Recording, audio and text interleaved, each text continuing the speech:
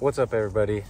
So I figured I would make a little showcasing video of the recent purchase I made, because I'm very financially irresponsible and I love cars. But there's a nice fun story to go along with it. But Rutledge Wood dropped a video today on his YouTube channel going over his Subaru Sandbar, supercharged Subaru Sandbar K-truck that he just bought. So I figured, hey, I'll jump on the bandwagon of videos going over cars today. So if you, that's a wasp, you can get, if you're not subscribed to him or whatever on YouTube, be sure to check it out. Really cool sandbar. He's got some really cool stuff in store for it. Can't wait. Be fun just to follow along on his little journey of his sandbar, because every sandbar's got its own little story. So maybe check that out after if you're bored. But if you're not bored and you want to check out the Mini, hang around. So let's see. When I was little, I'm not good with numbers, but I was in elementary school. I am from San Diego, so down in Pacific Beach on like Grand or Garnett, one of those streets that runs into the ocean, there was a guy that had a garage or a little shop, and he had a Mini Cooper.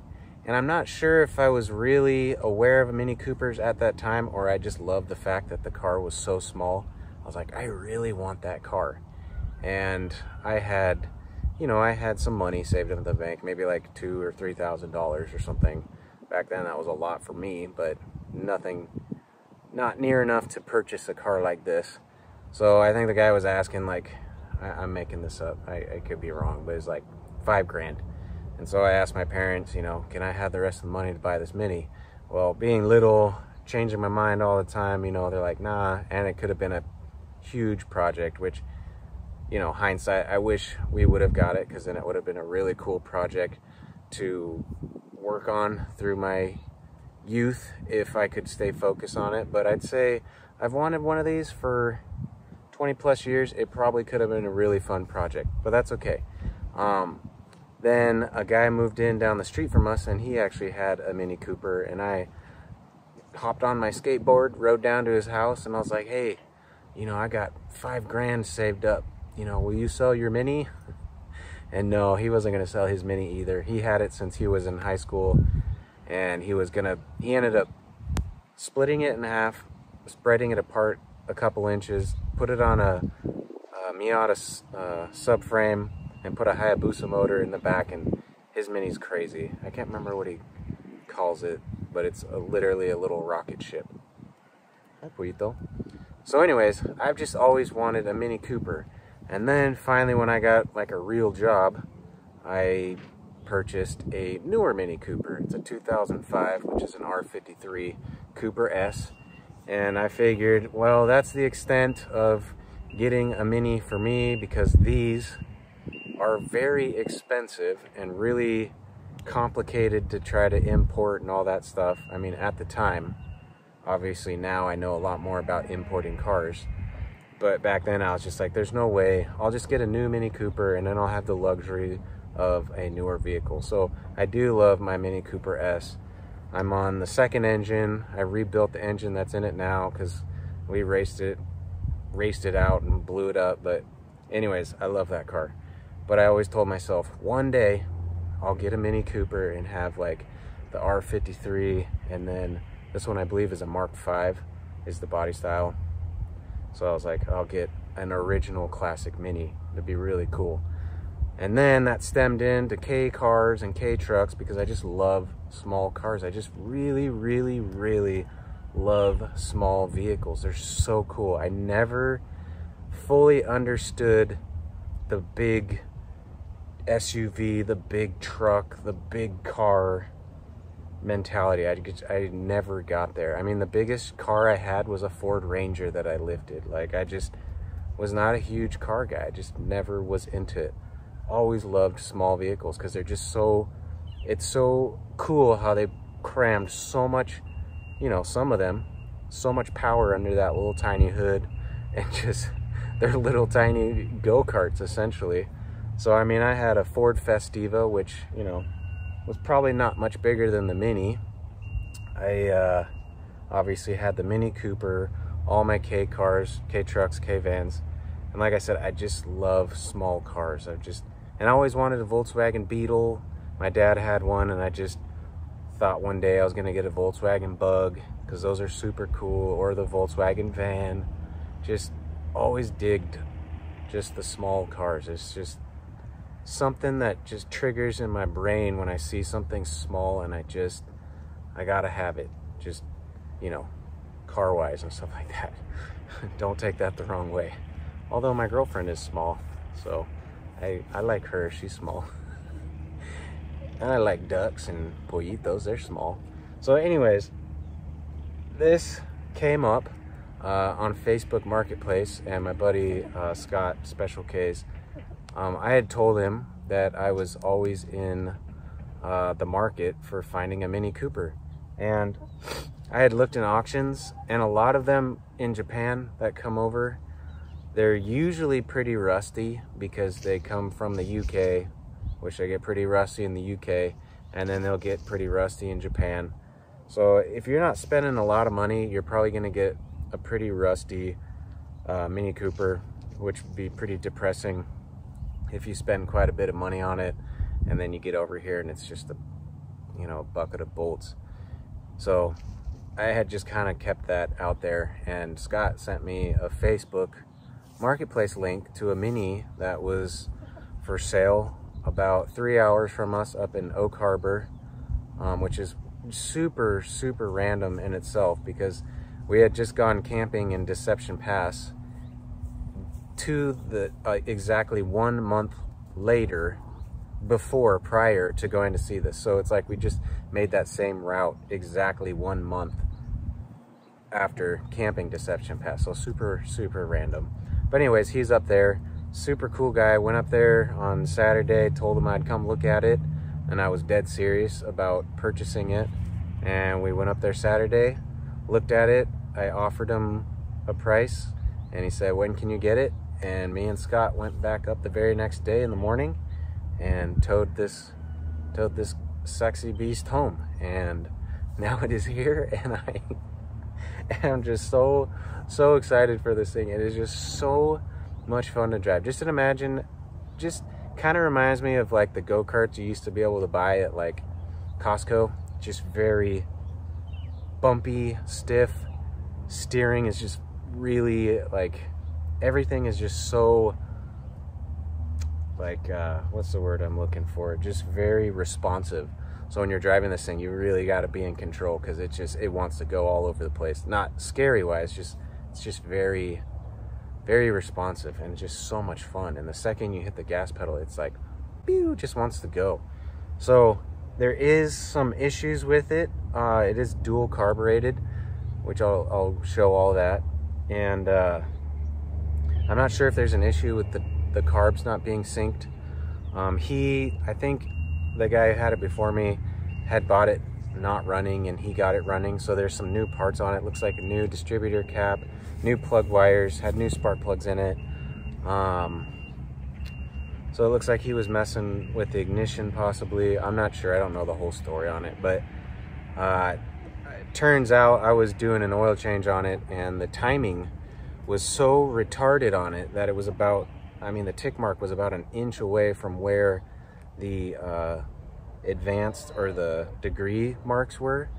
So it had been backfiring, pretty much been backfiring out the intake at certain points in the throttle. And I thought back, there's a guy, traffic hazard, with a sandbar, and he's like, yeah, I think my timing is way off because I'm getting backfires out the intake. You know, I think it might be retarded, it needs to be advanced. And so I started thinking about that. So I got the timing light out after I had changed the oil on it, and sure enough, the timing was way off. So I did advance a little bit. I still need to do some tweaking with it. It's a lot. It's Kalina, Gayete. It's about probably 80% fixed. There's just a little There's some little hesitation, but that could be, you know, spark plugs or something. I gotta just check some stuff over, see if I can fix some things. But other than that, this thing drives. Hey, I'll be right back. Kalina, I had to go rescue my patita because the pollitos want to go into the coop and bother her while she's nesting an egg. So anyways, enough story. Let's show you guys the Mini. So height wise, I mean, it's up to my little below my chest, so they're very small. Lengthwise, I want to say, I mean, it's a little bit, it might be a little bit shorter than the K vans, but width wise, they're about the same width as a K van. Let's see, what else can we show? So what's really cool about this certain Mini is there's different versions of Minis. There's a typical Mini, and then you have yours by John Cooper. So the newer Minis, like the R50s and up, are John Cooper Works. And so that's like a souped up Mini from BMW, because BMW bought Mini in 2000. So that's when the body changed to the newer ones, obviously, that you see all the time.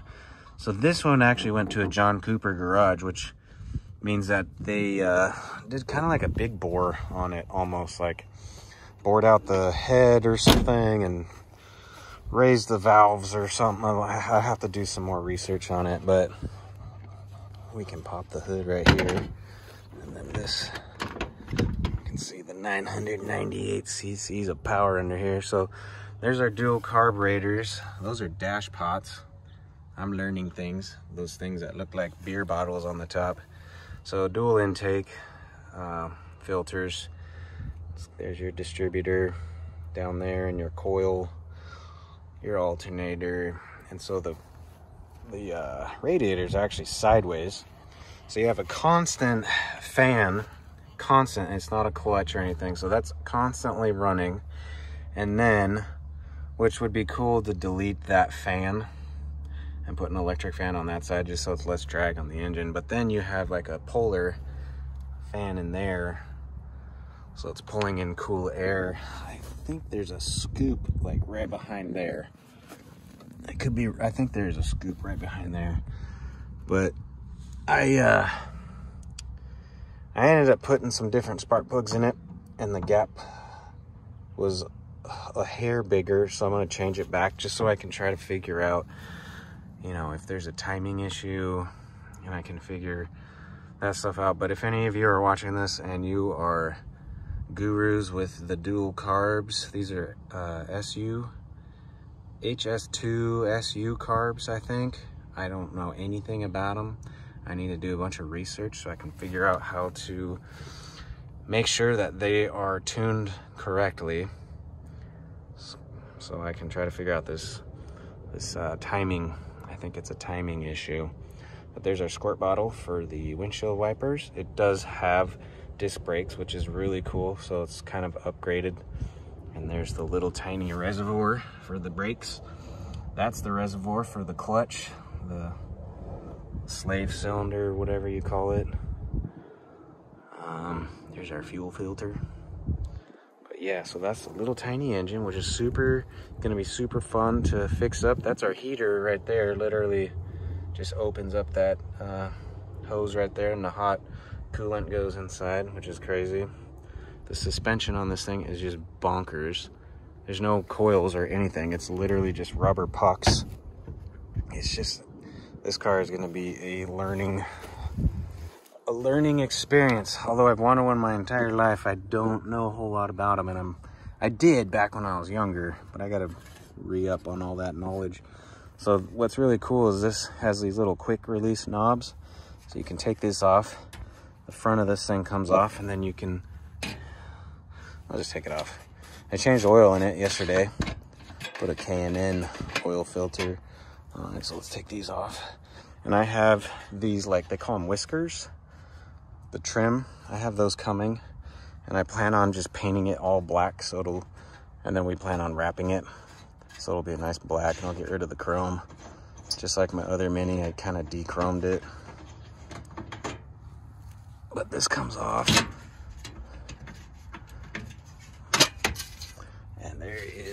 the new K&N oil filter. I kind of cleaned up the engine a little bit.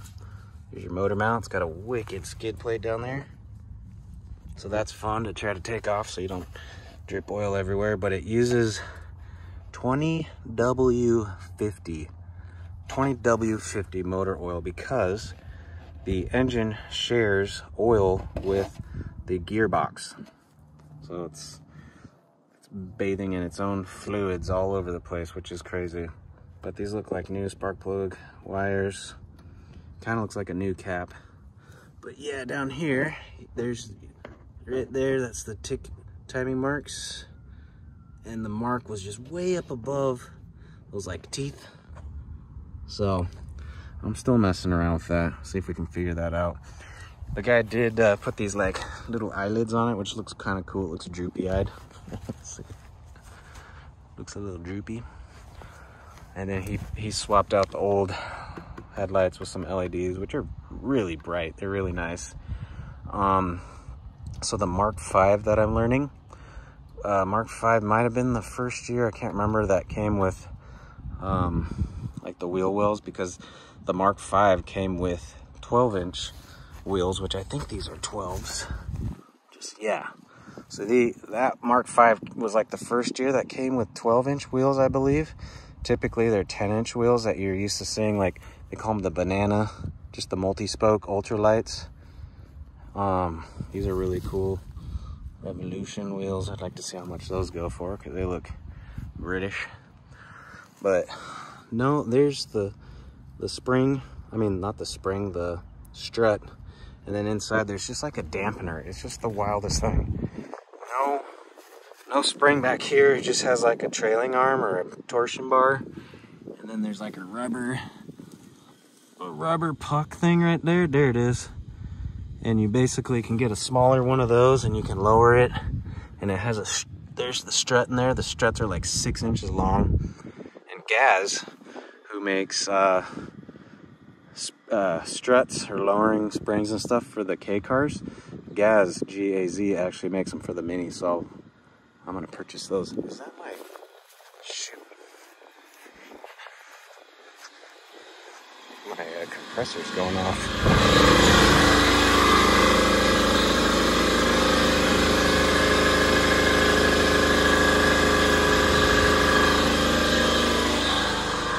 That's weird. Okay, so there we go. And then it's got the classic, the Mini straight shooter right out the back, little stinger, which is super cool. Muffler, kind of like the newer Minis. Well, the S's.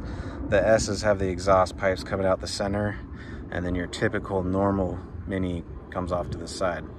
So that looks really trick with that single exhaust pipe coming out the back. Here's your gas tank, about 6-gallon gas tank. So this opens up the boot.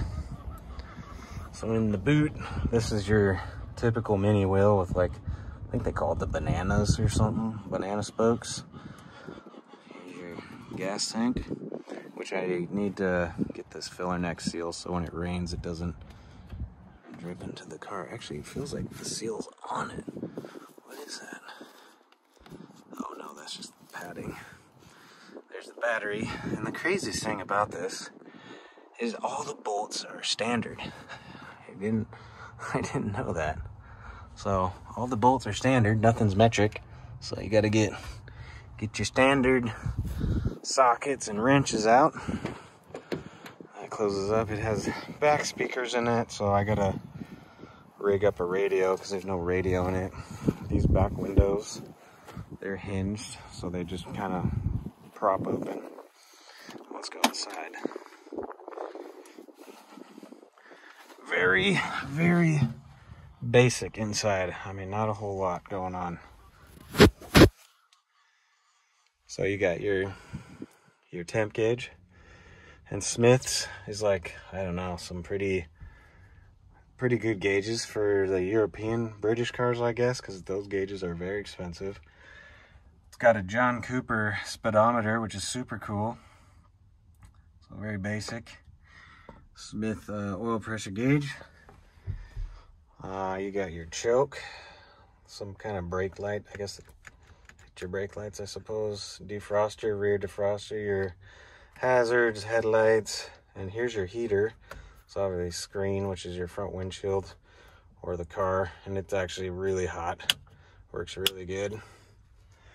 But I think I'll probably try to do a carpet kit in here and kill mat and just kind of tone it down noise-wise in here, because, you know, it's pretty noisy. There's where a tachometer would go, just like the newer Minis. The newer Minis have the tachometer right in front of you and the speedometer in the center. So Smith's makes a tachometer. It's about 400 bucks. So maybe I'll save up some money and do a cool tachometer. But it's got this really cool wood steering wheel, real wood. I accidentally boogered it up. I put some seats in here that he gave me when I bought it, and they rubbed up against the steering wheel, which is a bummer. Kind of gave me splinters when it was sliding around in my hand. Cooper Moto Lita, I think it's Italian, maybe. There's your cool clutch pedal, your brake pedal, your gas pedal, electric fan, exhaust, light. So it's kind of like the K cars, where if this light's going on, it's getting really hot, so it probably means your catalytic converter's plugged up. Here's the vents, just like the new Minis, where you turn that and it opens up the vents, which is crazy. I should say the new Minis are like this, because these are the OGs. Wipers work. You got the little tiny mirror. Little tiny rear view mirror. Dome light works. Back seat looks comfortable. And there's like the little hatches so you can open up the rear windows. These are just like the new Minis, are just like this too, where it just has this funky pull handle for the door. Your little leather strap, that's how you lock it right here. Boink. I gotta have the door shut, you can't lock it, just like the other K cars. Windows obviously roll up and down.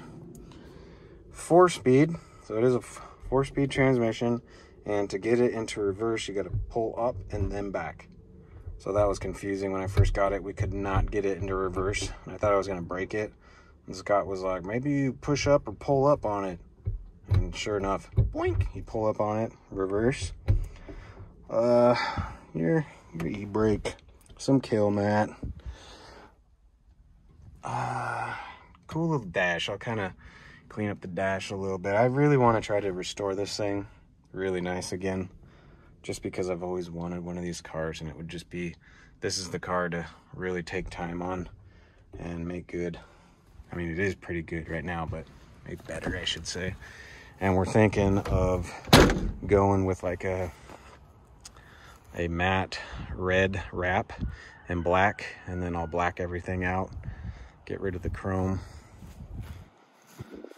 Oh man, but yeah, I'm just, it's such a surreal moment when you get a car that you've always wanted. I know this isn't, you know, if you can afford your dream car, it's the weirdest feeling that you've wanted a car for so long, and then one day it's sitting in your backyard. And obviously that's not an situation for everybody. My car is not, you know, a $500,000 car. It is quite substantially less, but I've always wanted a classic Mini Cooper, and it's just so much fun to drive, and it's going to be such a fun little project car. And there are a lot of guys out there with YouTubes and parts and stuff like that, so it's great that parts are still readily available for it. So I don't think I'm going to do a whole lot of stocking of Mini Cooper parts, but if somebody gets a Mini Cooper, you know, and a K car, you know, I could hopefully, you know, it can be somewhat beneficial in both areas, K cars and Mini Coopers. But yeah, that's my little dream car right there. And it's gonna be a process for sure. Huge learning curve. Different engine, different carburetors, different suspension, just everything about this car is different. Different part locations. Like, I can't just go in Japan and get parts for it. Like, I got to start searching for stuff in the UK, and that's just going to be a huge learning curve, because I feel like I have the Japanese market, JDM market, pretty down pretty well. but this is just a whole different ball game now. So it'll be interesting to see, you know, how that all turns out. But cool. Thanks for watching, guys. Thanks for sticking around, listening to me babble about my dream car. Finally here. Almost forgot. Need to show the patitos because you guys hang around for the patitos. Oh, careful, Patita. She tripped. It's Patita, Snowflake. Golden guy, old grandpa. And that's his predecessor right there on the other side. Getting some food and some water. And Sunshine, she's up in the coop right now, nesting on an egg. So we'll see what happens. Maybe I'm gonna be a grandpa pretty soon. All right, okay, garage out. But yeah, cool. Thanks for watching, guys. See you on hopefully the Honda Acti lowering video soon. Okay, bye.